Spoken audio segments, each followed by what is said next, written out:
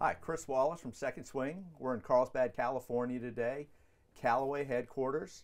We're with Luke Williams right now. Luke, good to see you. Good to see you. We are talking about brand new Rogue irons. Yes. There's actually 3 models. I know you're super are. excited about these irons. Tell us what's going on with Rogue. Yeah, so we've got a line, like you said, made up of 3 models. We've got our standard Rogue, we have the Rogue Pro, which is typical for us to have a standard and pro iron, and then we have a Rogue X, which is a new configuration for us this year, kind of modeled a little bit after what we did this year with the Epic Star. So it's a lighter, longer, stronger sort of configuration, really geared toward providing sort of ultimate distance. The core technologies are the same across the line, so they all have our face cup technology. We have a new VFT this year that makes the ball speeds even better on off-center hits in particular. We have urethane microspheres, which we're using in the cavity in the lower section of the head. What these do is they allow us, as we make the face faster and faster, it's very hard to do that without giving up feel. We usually compromise a little bit of feel to get that speed.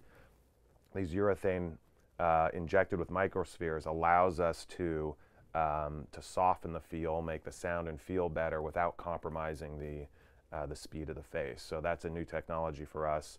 We have MIMD weighting that we introduced in the Epic irons this year, featured in these as well. So that helps us really precisely locate the center of gravity. So this is a lot of technology for us in a category like this.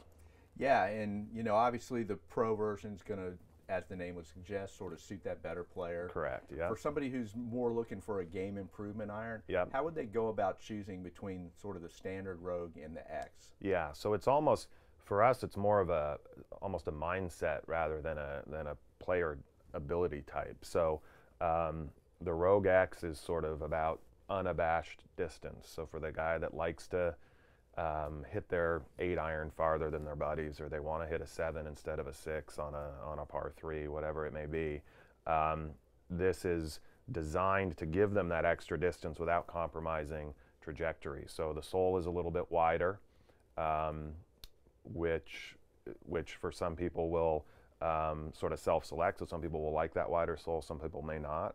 And the standard Rogue then would have a little narrower sole, but the wider sole allows us to get the center of gravity lower and deeper.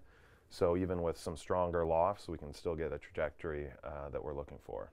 Yeah, and obviously with the 3 models, there's going to be a perfect fit for every player. Yeah, it really covers a broad range of golfers. We'll have, in the pro model, I imagine we'll have some of those even out on tour. And then with the other 2, obviously we go up, you know, all the way into high teen, low 20 sort of handicap range. Yeah, great information, Luke. And obviously, if you've been playing a set of older Callaway irons, you're ready to get into something new, Second Swing will take your trade in. We'll get you into some new Rogue irons and help you have more fun on the golf course. Luke, thanks again. We appreciate it. Yeah, thanks for coming.